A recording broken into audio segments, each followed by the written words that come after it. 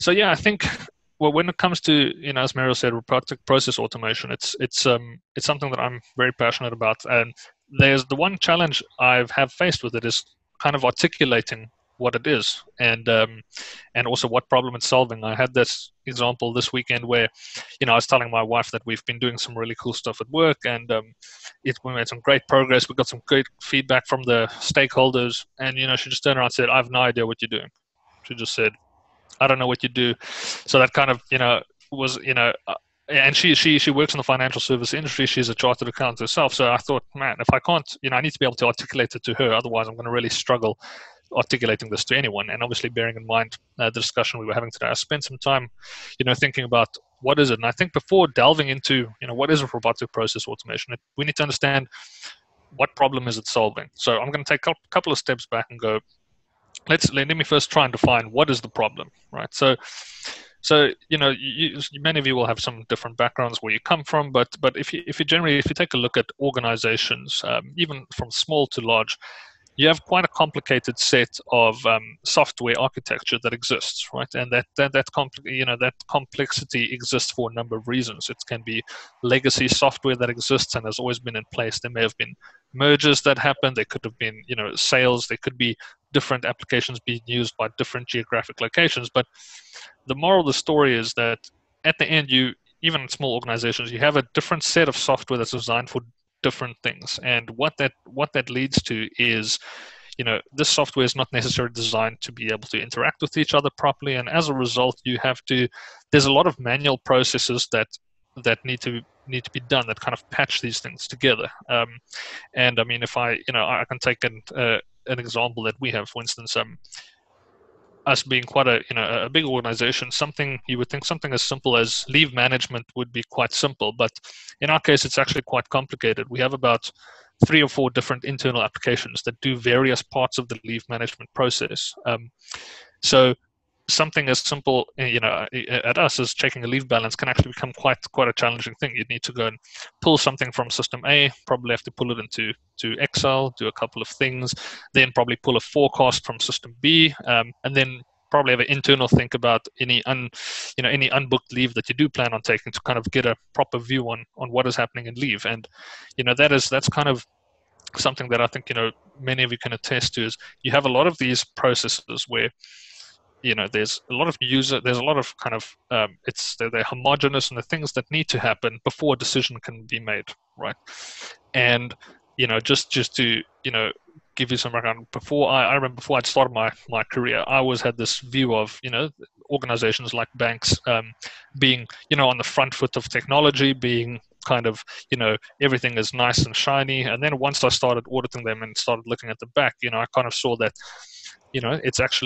it's not as pretty as I thought it would look like from the inside. And on some of our clients, some of the bigger national banks that we audit on, they have an application landscape of 300 to 400 different applications that do various parts of the process, right? So that's quite a nightmare to manage, and leads to quite some strange. It leads to kind of a lot of problems that we have. I mean, some of the problems that you have is things like, you have reconciliation differences, right? You have system A says we have 110 clients, but system B says, according to system B, we have 125. Why is that? Why is there inconsistency? And now we need to go do a whole manual process in terms of reconciling all of this data.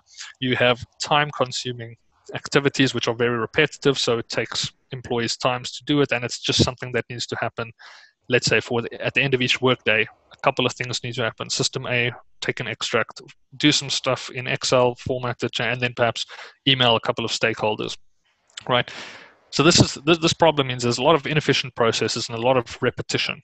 Okay, now, so that's kind of the big part of that is a problem that you have. Now, if we go and look at what is one of the solutions that have existed since the dawn of systems have existed, is to basically change, upgrade, and consolidate systems, right? So it sounds like a very simple solution. Just build a new system and fix it.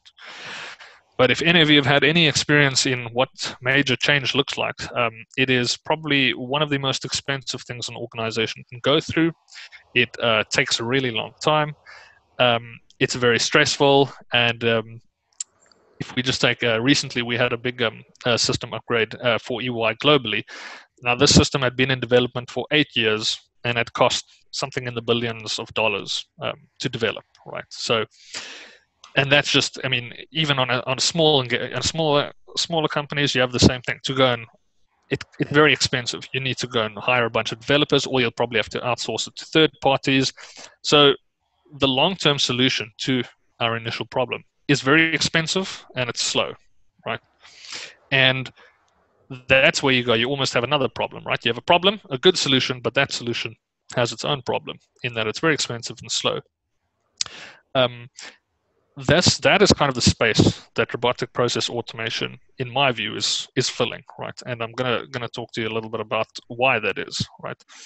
So firstly, we come to what is robotic process automation, and again, you're going to have a lot of different definitions, but in my view, trying to kind of keep it in its purest form, it's a toolbox of complementary software that is designed to interact with other software. Now, and at its base, it's easier to use and doesn't require a significant amount of programming skill in order to use this, right? And what you essentially have, you have software robots or virtual workers. So I prefer the term virtual workers. It's got a, there's a little bit of, I remember Merial talked about the kind of cultural angle of this that we'll cover, but bots has a lot of negative connotations associated. So virtual worker is someone that's in your virtual team that assists you with some tasks. So that's to me in a nutshell what it is, and I'll give you some more context in terms of examples. Because that's the easiest way to do this. Now, from a cost perspective, it costs it significantly costs a lot less than major change. And the reason for this is there's been some big technological leaps made in the availability of process automation software, right? So if you take back 20 years ago, process automation was predominantly done through back-end development, depending on, with databases involved. So now you have platforms like Blue Prism, UiPath, Automation Anywhere, maybe terms that you've heard of before, but those are kind of three of the big front runners in terms of process automation software. And you'll see if you take a look at that software, it's pretty much workflow driven. It's if you just think about something like Microsoft Visio, that you drag activities to it and you assign some basic tasks to it. It's really simplified the creation of an automation, right? And so just to give some context, like I don't have a programming background at all. I've already made a couple of pretty successful automations just by following some of the online learning that's available and just through trial and error and some determination, as well as a couple of members in my team. None of them are from programming backgrounds, but we have already kind of started building up that internal skill set, right? There's the hosting costs of these platforms are really not expensive. They're not high intensity. It doesn't require a lot of processing power. I mean, it relies on the processing power that already exists, right? And again, I'm going to give you an example just now. And in terms of time, this is probably one of the biggest savings. So due to it being a lot easier to build these automations, the deployment time is very quick and it's very agile. This architecture sits on top of your existing architecture. So in other words, to start putting some automations in place doesn't require any changes to your existing applications. You wouldn't need to go and do any additional configurations. You might have to grant some access rights to an automation account. That's pretty much it. So that means your time to get this from the ground up and running is a lot faster than major change. Major change, this doesn't take away the need for major change, but as I've said, when you have a major change that takes 8 years in development, that's 8 years of inefficient processes that you're carrying, which potentially could have been put in a slightly more efficient environment while this major change was happening. So you kind of get the best of both worlds. And again, I've mentioned the easy to use tools, and a lot of these lot of these things like UiPath and Blue Prism, they have a lot of online free training. They have kind of studio editions that you can use without any licensing required, just to test it out. And we found that to be quite simple to use. Now, so if we take a look at a bit of the internal journey that we had at EY, and how did this whole thing get started? It was probably a year and a half ago, where I was sitting and looking at a lot of our inefficient processes that we had that were, again, homogeneous, mundane, and a specific example was and whenever we work with another client, we need to do, just like anybody with third parties, that we need to do an engagement letter, or it's like a service level agreement, right? So what we have is we have a template that we need to follow, and there's a couple of fields that need to be populated. That's the client name, what's the fee, what's the duration, a couple of other things. But it's actually very little additional information that needs to go in. However, our process was very manual. We have we had a template that's saved on a shared drive somewhere. It's maybe updated every now and then. It's updated as required.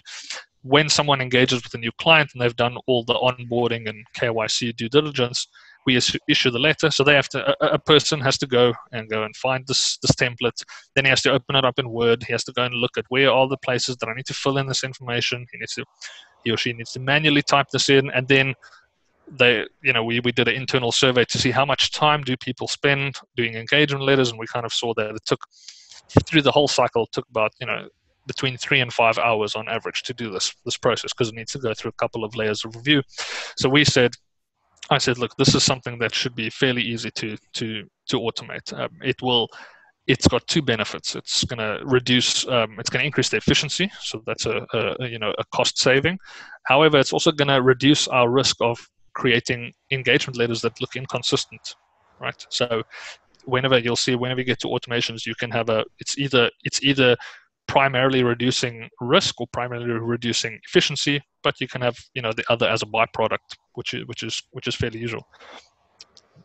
So we went through this process and said, how can we do this, right? We don't have a development team here. I don't have EY has developers, but they not in our specific function.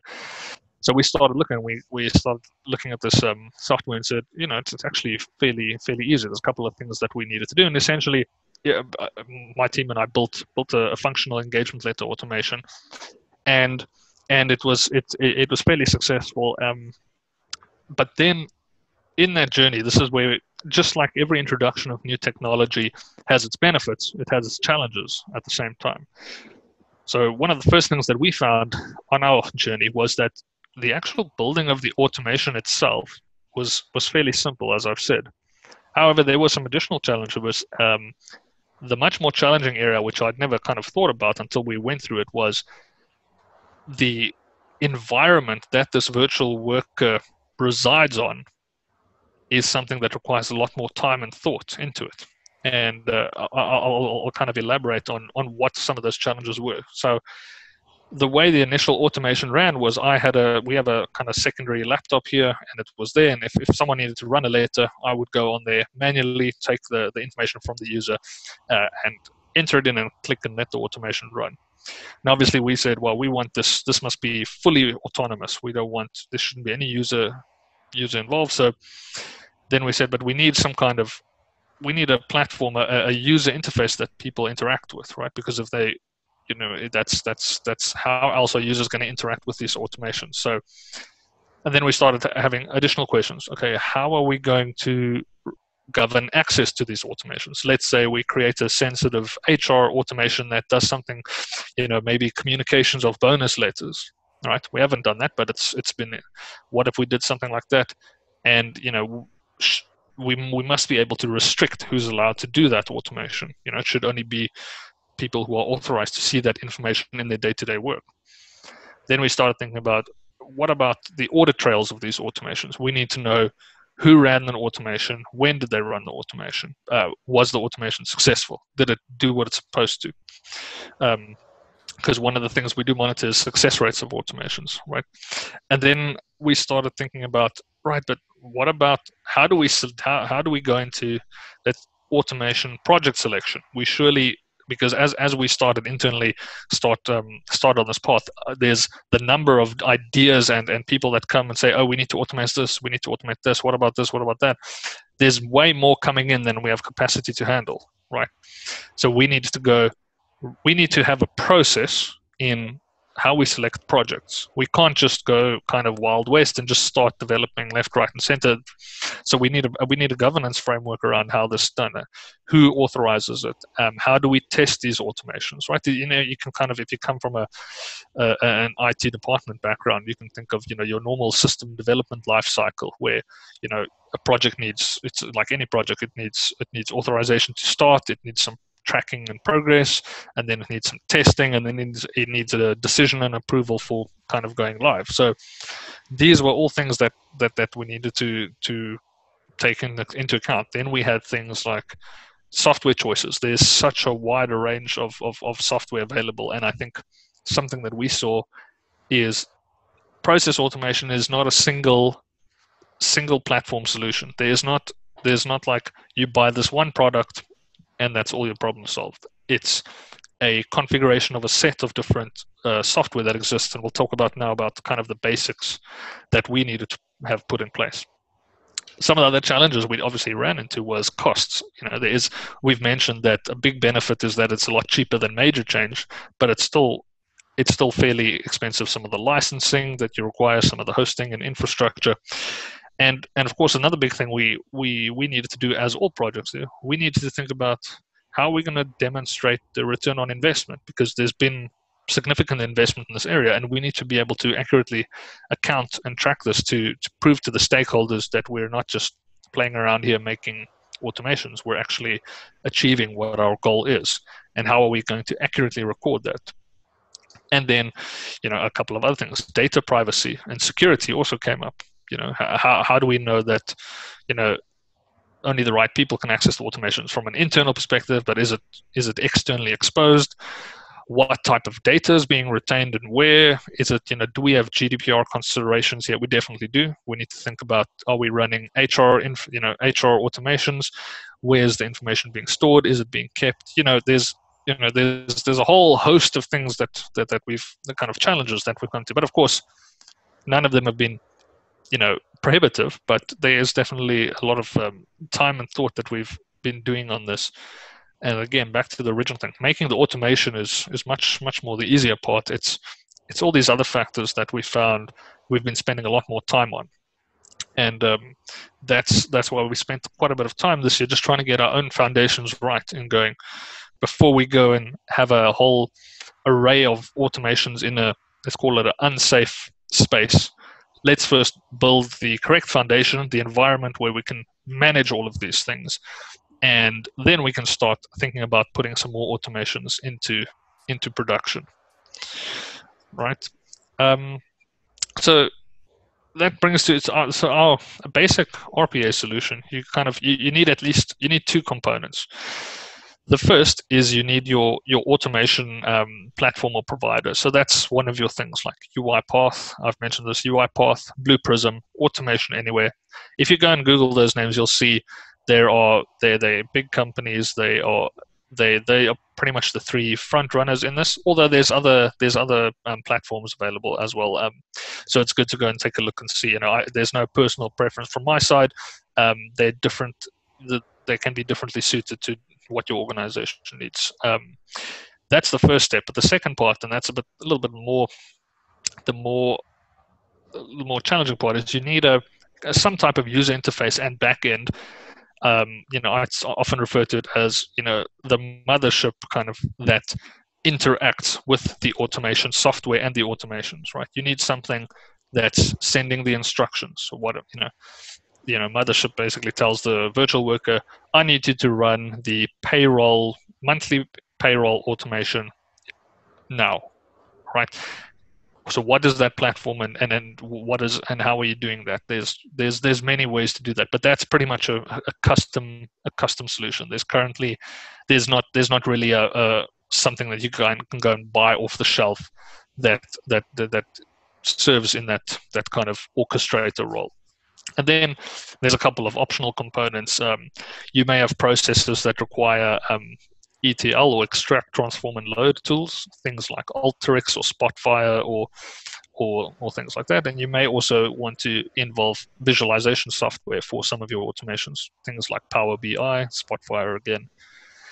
So those are some of the pieces of the puzzle that we've been making use of to put the automations together. And I think it wouldn't be right to not talk about APIs, and I'll go into that, as they play a very big role in process automation.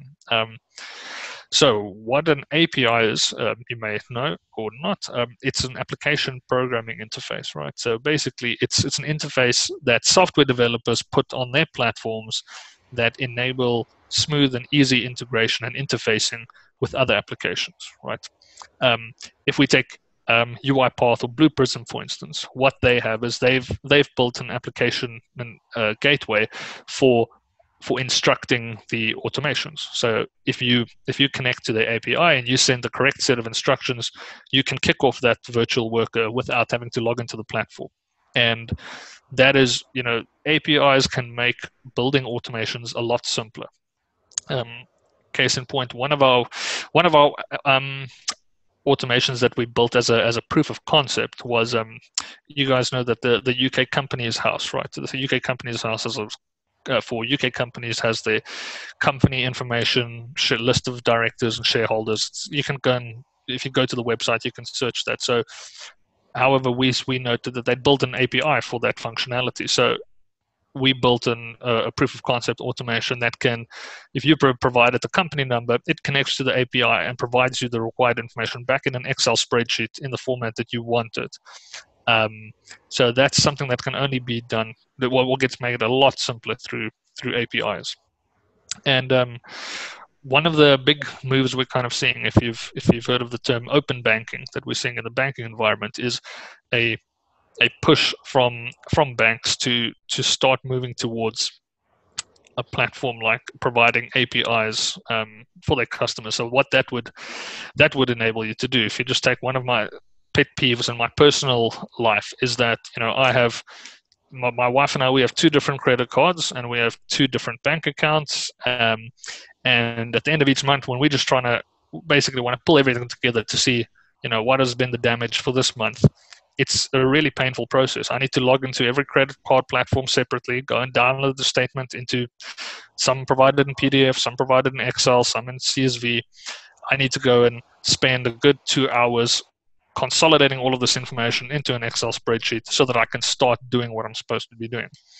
And I've actually been looking a lot to see which of the banks provide APIs, because I would much rather, I could even build a spreadsheet that connects to the APIs and just pulls the information and kind of automates that process for me. But that's something that we've seen. There's definitely at corporate level, there's API functionality that's starting to be rolled out, but I think it's something that will be good to monitor in the space. And then later you could have instruct payments, you could do withdrawals without logging into the platforms. And that's just an example of how APIs are affecting us and making process automation easier. One of the other ones we ran into is there's a cloud accounting package called Xero, spelled with an X, so XERO. So maybe you know of it.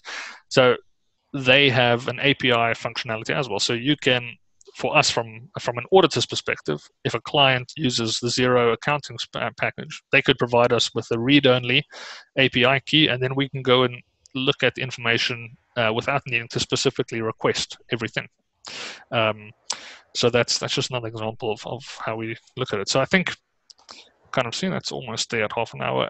So in conclusion, I think, for me, it's an exciting, fast-moving space to be in.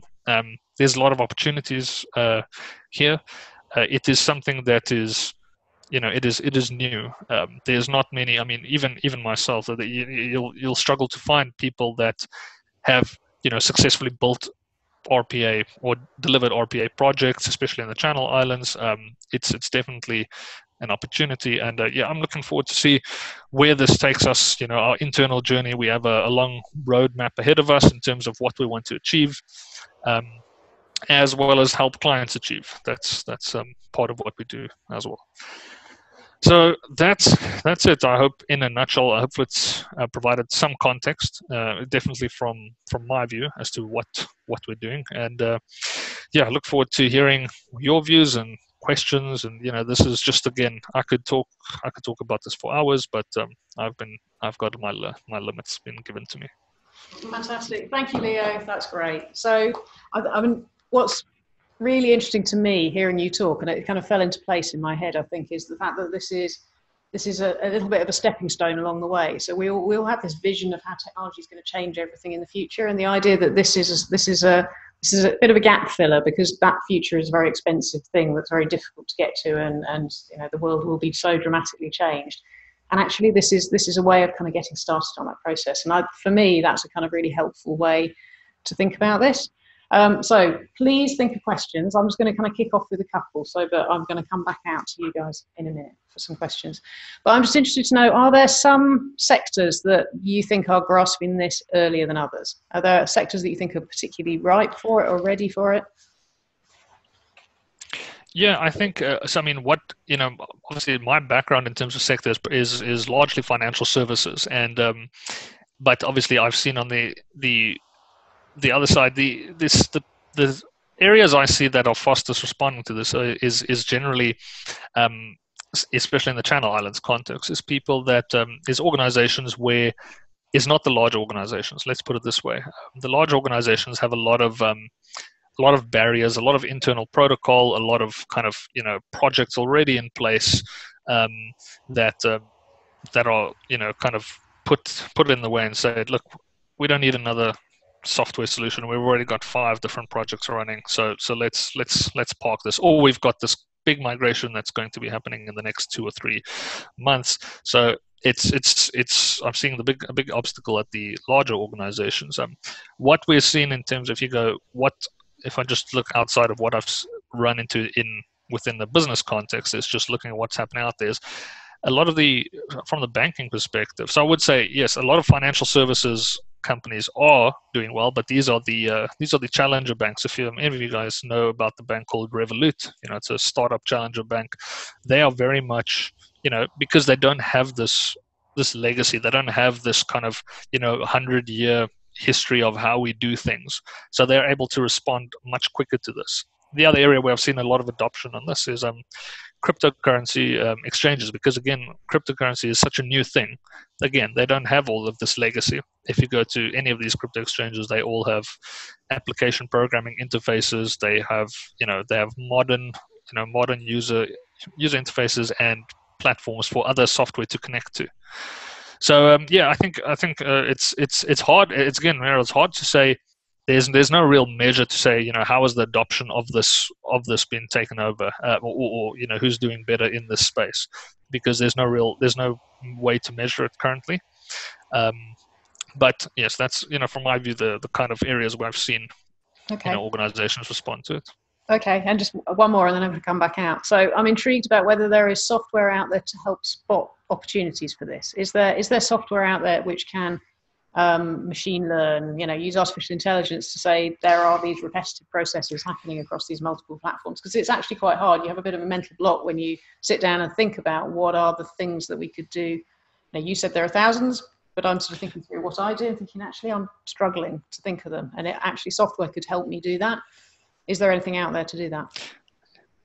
Yeah, it's so where we are in terms of things like machine learning, and that we're very much, it's a part of this evolution, and the stepping stone is where we are, is looking at manual processes. So that already tells you. So because a lot of the stuff is processes that reside outside of systems, makes it very hard from a systems point of view. So for an application, so if you think, you're asking, is there some type of software that I can run on my organization, that I click a button and it tells me, yes, I found 20 processes that are very manual. That definitely doesn't exist, because it's a very manual process in terms of identifying, right? So one of the key things that we've assisted clients with and had to do internally is basically, we call it project identification, right? And you usually do that on a by department process. So for instance, we would go to an HR department and you would start and go, let's have a discussion about what is the landscape of manual processes that you do. Let's run through your kind of, per role, what are your responsibilities, what do you do on a day-to-day basis, and through that process you basically start mapping out where are the opportunities. And once you've got that, you go through basically calculating the impact of possibly automating it, as well as the potential, whether it's a risk reduction or a return on investment, right? So yeah, it's unfortunately there's no like kind of magic solution to click. The challenge is the people best placed to know what the automations or the potential automations are the people that work and do those tasks on a day-to-day basis. So yeah, it would be great if there was like this magical thing that could just tell you where to automate. But actually, that's one of the most challenging questions to answer, is even if you've got a solution in place, is right, what processes do we start with? But we always kind of start with the low-hanging fruit, start with something that is, don't bite off something super complex, just take it, we took that engagement letter because it's something that we knew was done a lot, and we knew it wasn't, the execution of it was not very complicated. So, you start small, and then later, coming back to things like artificial intelligence, machine learning, once you have the basic processes kind of done and automated in a place where you know it's being reliably executed, then you can start looking at, where are there places where humans and users are still making decisions, and start looking at, is that the next step of our automation journey, is looking at the basic decisions that we can start looking at, in this process path. Should it go left or right? A user currently decides, but you could use historic data to start building an algorithm that says, based on a couple of factors, we know this is the decision to take. Okay, brilliant. Thank you. Perhaps one question is, which are the really boring bits of your job? Perhaps that's a way to go about doing it when you start. Yes. I mean, it's your job, and as well, I mean, if you're managing people, you just need to think it's pretty simple. You start looking at it like, if you have a process that involves you opening up an Excel spreadsheet, that's probably going to be a good place to start, because it most likely involves obtaining data from a source, doing a couple of steps in Excel, to get it right, because the extract is not 100% correct, and then maybe you need to go and email that on to a couple of people. That's take a look at things that are pulling information from systems, doing a light level of kind of staging or manipulation, and then moving it on in the process. That's kind of how we've approached it here. And I think what you'll find is, what we also noticed here is, once that kind of onboarding of, the virtual workers and automations happens, the ideas start coming, like, because people start realizing, look, this is helping, because it's helping me do your job better. Because if you just take something like, for one of the things I have to do frequently on engagements that I run, is I need to know how much time we've spent on a certain engagement. Who's spent so many hours, and what is our budget.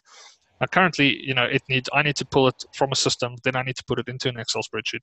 Then I need to select these, delete 2 rows, delete 2 columns. Then I need to do a pivot table, and then I can see what's been charged, right? So that is something that's, an automation from a personal point of view is quite simple to make. It just does what I do. It logs into system A, clicks a couple of buttons, pulls that report out, does what I need to do, so that I can just do the actual decision-making part, instead of spending an hour or two creating the information that's needed for the decision. Let the human do what the human does best. Yes, exactly. Okay. So, out to you guys. Any questions? Any thoughts? I suppose, picking up on your question there, at the end of when you spoke, your synopsis at the beginning, you ended up by saying it's difficult to find examples in the Channel Islands. And there may be reasons for that, maybe because it's early days, maybe because the companies don't have the resources and the skills to actually execute any of this. Maybe there are other factors around risk or something. Perhaps people are risk averse generally in this industry or in this geography. So bearing that in mind, do you agree with any of those factors, or do you think there are other factors? And what would you say the community as a whole should be doing to accelerate this and, give people the opportunity to understand where it might make a difference, a positive difference? Are there things that you would recommend that we do in the islands, apart from today as an example? You could All right, great. You can. Yes, I got that. So I've got there's kind of two questions. The one is, why do we think we're a little bit slow in adoption? And the second one is, what should we be doing? What should we be doing here? So quickly, in terms of, it's hard to say if we're behind or not, right? Because this is not something. It's not the kind of a metric that an organization reports. It's not like someone has there's not like a process automation maturity scale.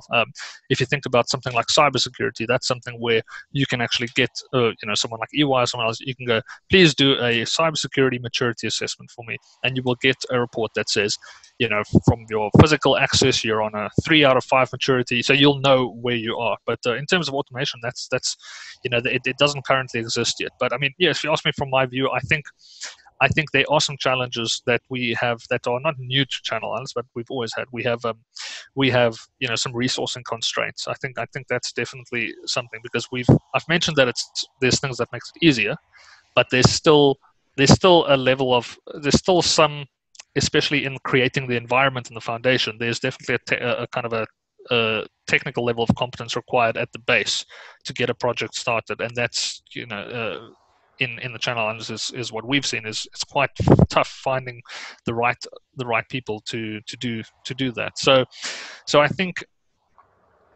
I definitely think there's more that can be done. So if we move on to kind of what would I do?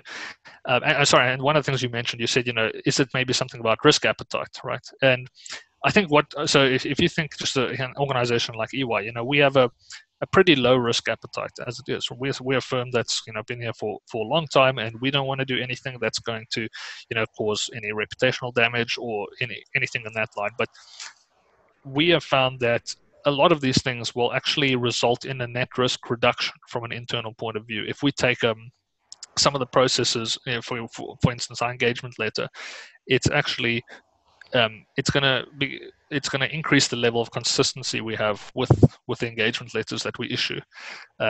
So it's actually an overall risk reduction that we've taken into account. So I think if you do take a look at this, if you take a look at the number of manual, there's a lot of risk in manual processes, especially if you take for instance regulatory reporting. A lot of that is you need to take a whole host of information from a set of systems, do a whole bunch of manual things to get them into the right format that the regulator wants, and if the more manual some of those things are, there's always that risk of human error.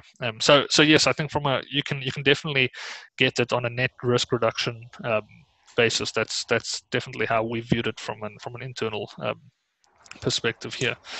And then if you ask what more can be done in this, I think I would encourage the kind of thing that we did, right? We just started looking at what are the type of things that we can automate. And it's not like on day one we said we need to go and spend £200,000 to buy all of this stuff. We just said, right, there's software available that we can take a look at. Why don't we run a proof of concept exercise? Why don't we see if it does what it's supposed to do?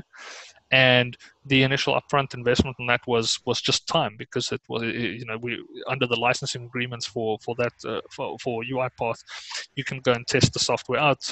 So I would just encourage giving it a try. So I wouldn't, when I say give it a try, I wouldn't just go build an automation and launch it live and say great, that's working. But do a proof of concept that runs concurrently with the process, and you kind of give that feedback, you give that hand that back to the user to say, is this making your life easier, yes or no? And in all our cases, we've found that the answer is yes. We go, this used to take you 4 hours, so now it's taking, it takes you 5 minutes, and you can spend an hour actually just reviewing this later instead of 4 hours compiling it. So I've always been of a view of just kind of getting your hands a little bit dirty at the start. Just dig into it. It doesn't require a lot of upfront investment to see if the proof of concept will work. Ultimately, that's what I did internally to get stakeholder buy-in. So I took a simple process which I was tired of doing myself, and spent some time to put something in place. Then we started showing it around, and we got that buy-in from the partner group here to say this is powerful stuff, and we definitely want more of it, and we're happy to put some more investment to this to get this thing properly launched. So that's what I'd say is just, kind of, I've always been a view, I don't want to wait for someone to tell me to do something. I just do it and see if it works, and then you get the buy-in. So it's very simple to do a proof of concept.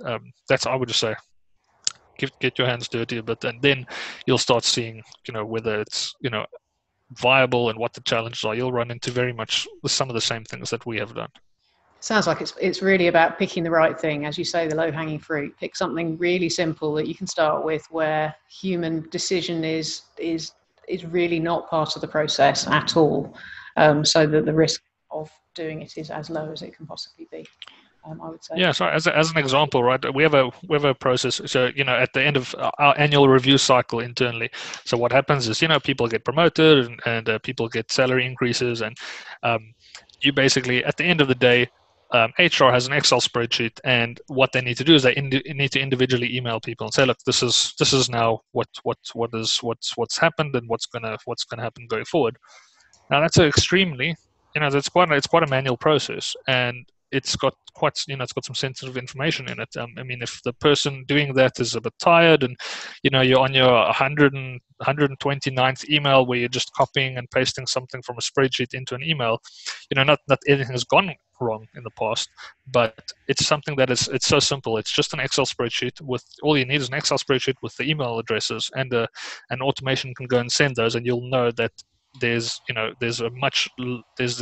reduced the risk of this information going to the wrong hands, and it's not a complex automation at all.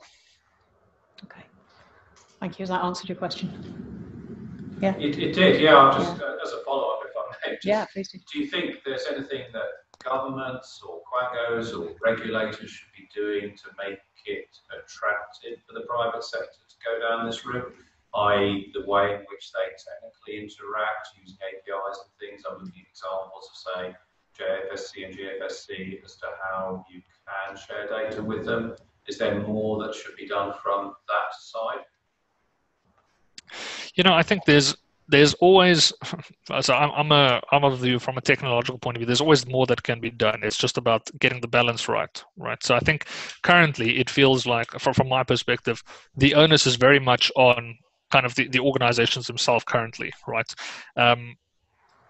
That's where the low-hanging fruit initially are. But at the same time, if you just think about, so I was just thinking back here in Jersey, we still submit, tax returns on a piece of paper and fill it in with a pen.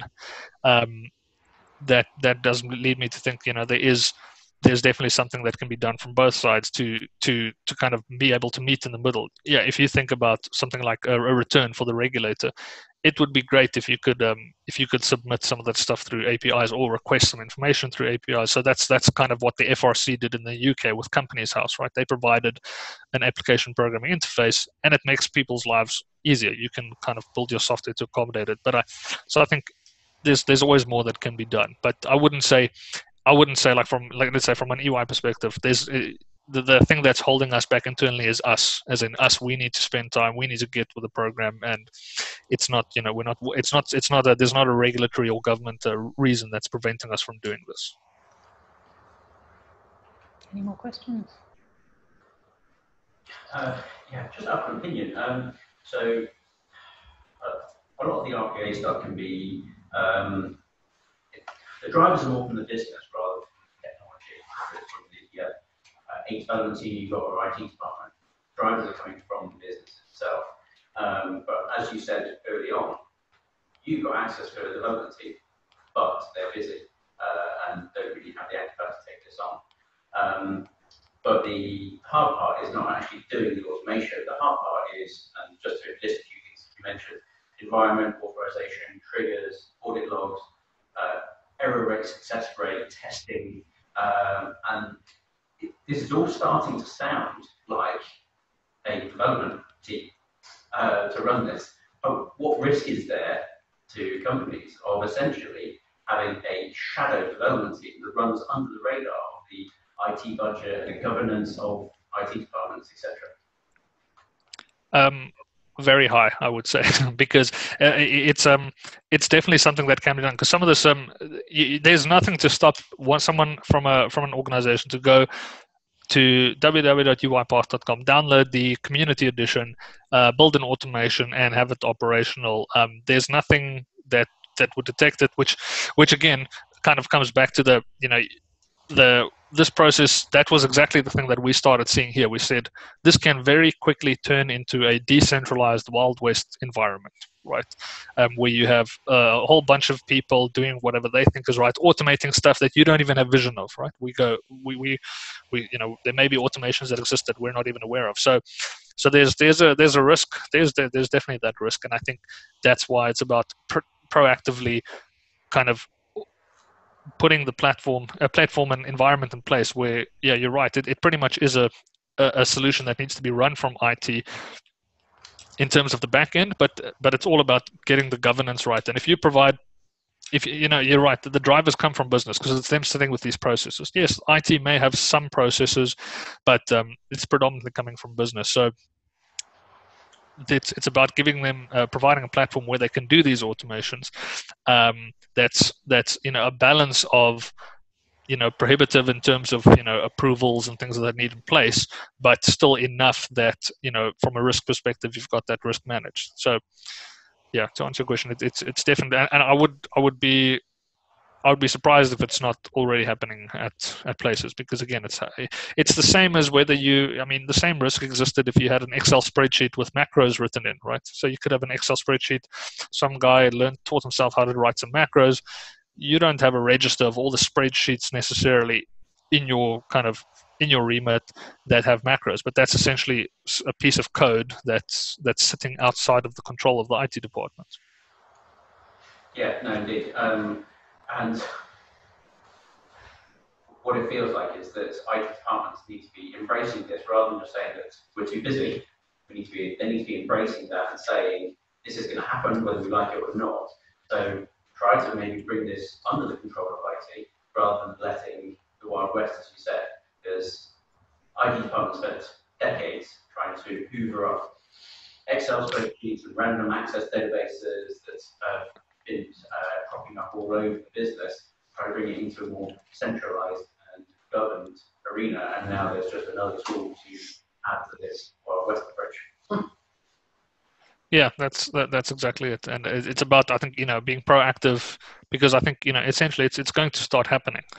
It's going to happen, and if you're proactive on it, then that's kind of where the whole kind of the cultural angle comes to, to get this, to get an automation kind of project underway, get the buy-in. But again, like I said, this is something that it will be, it's as good as having a new platform. So there'll be new resources. It's not something which, like IT department, you've got your day job, right? It's not that we've got capacity to just go and build a new platform here to manage the stuff. So it will require some investment. And it's also a rich source of information, isn't it? So if this is a stepping stone to the future, which is something different, there's a fantastic set of requirements being potentially collected through these automations. I think Leo mentioned there is once you say there's no RPA maturity assessment, there is a level of maturity that should be thought of, because RPA can be considered a stepping stone to better forms of automation in the future. And by IT departments actually embracing that, they get a chance to potentially govern it in the future. Indeed. And control this transformation path. Yeah, and I mean, if you think about it, look, there's always going to be a stepping stone, right? You're never going to fully arrive from a technological point, right? There's always going to be a transition phase, and something like this will always kind of catch those temporary processes, those temporary things. Even let's like for us, we had a big migration from system A to system B, so we've put a couple of automations in place to bridge that period. But now there's always the next thing, right? There's the next. Now we've done with our finance. Now we need to move on to our HR system that needs to go and do something. So again, there's always going to be a platform for agile development, essentially. Questions? So yeah. When talking about the disbenefits of this, it sounds a little chaotic when you talk about not consolidating systems and instead building this. I think with any change, there's, looking at processes, there are non-standard exceptions in these processes, perhaps bad processes to begin with. So you wouldn't want to recreate the bad process. Is there a role of AI in this, in identifying the bad processes and identifying the improvements towards them? I wouldn't say. Perhaps in the future there will be a place for AI in this. I think, but you're right. Currently, actually, there's a balance between just automating a bad process, right? Actually, a big part of this is actually, that's why the people that are getting involved is why the business needs to get involved, and business analysts. Part of this is also process re-engineering, right? What you actually will find is sometimes you can a process that's been quite old. We've always been doing this for the last 10 or 20 years.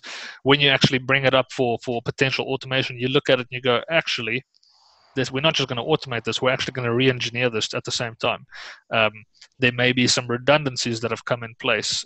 So you're right in terms of, you don't just automate everything for the sake of automating it. There's a lot more factors in project selection than just, it can be automated, therefore it should. That's that way, again, it can be quite chaotic if you're just automating things that don't have a place. But I've had it where people come, I've got a great idea for an automation, because it's we're going to do X, Y, and Z. Then if I look at it, I go, well, number one, the ultimate impact of this is one user, just you, because it's just one job that you have. Its wider impact is virtually nothing. So although it's going to make your life easier, for us from a time investment point of view, it's just not going to make sense.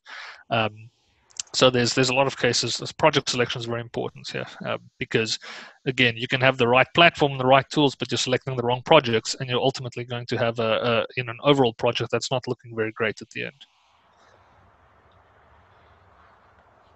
Okay, I mean, I've got one final kind of question from me about kind of bigger picture, I guess. So impact on Jersey and Guernsey, the Channel Islands, and the kind of services that we have around financial services in particular. Is this a threat? I mean, is it going to mean far less people are required to do the same job? So we're going to have lots more unemployed? So, I mean, if we take a look at that, this is, and I've obviously thought about this a lot. What is the impact going to be?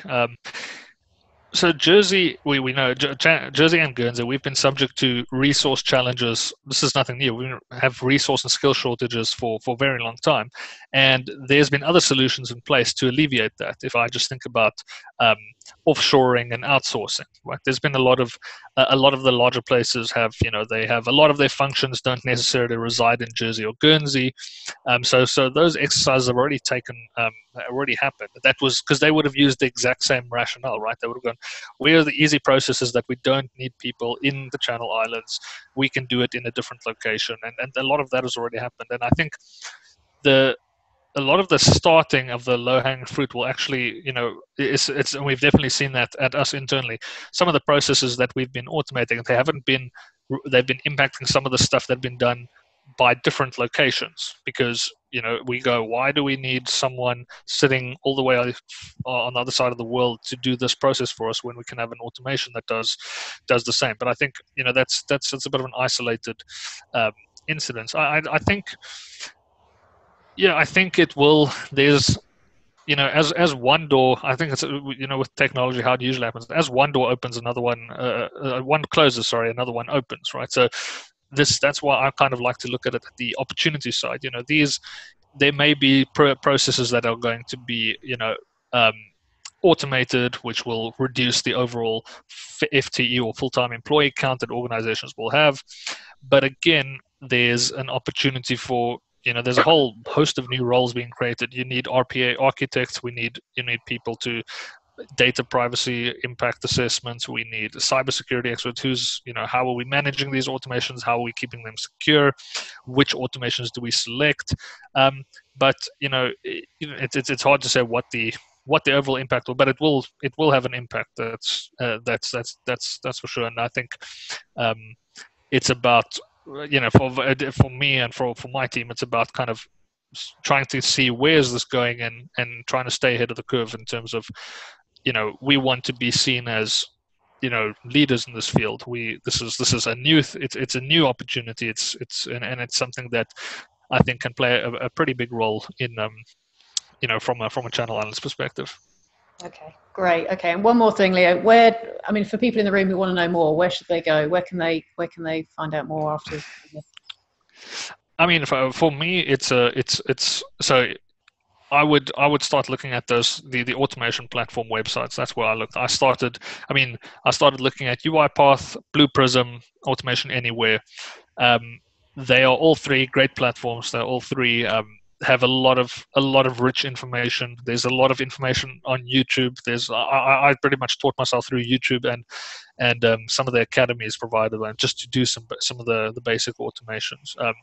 That's kind of the first step, because you need to kind of get your hands dirty and see what are we working with here, and then you'll start going into the other questions around platforming and the other challenges. And there you'd probably go it's a more traditional IT challenge that needs to be solved. But if you're at that stage, you're welcome to reach out to me to have a conversation. It's the first part is just getting yourself acquainted with the type of stuff that is out there, and then you'll see what the kind of next steps would be. Fantastic. It is a fascinating subject. I can see why it's the favourite part of your job. It's both technical and interesting, and sort of broad societal kind of fascinating in that way as well. So, thank you very much, Leo. Yeah, no problem. It's a pleasure. Thanks, Leo, and thanks, Merial, for taking the time to facilitate this event today for us. Just a couple of things to mention. The event's recorded, so we're going to have it on the GCA website. So if you've got any colleagues that you wanted to see it, then that will be available in a week or so's time.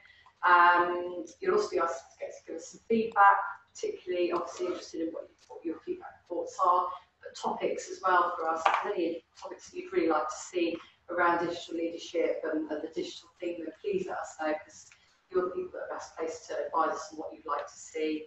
And I'll also mail out future Livestream events to you, unless you let me know otherwise. So if you don't want me to send you information about future events, then just let me know. But otherwise, make sure you keep feed for these as they continue this year and on through to next year. So, okay, thank you very much, everybody. Thanks, everyone. Thanks for coming.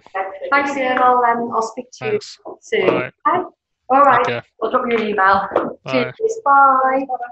Bye.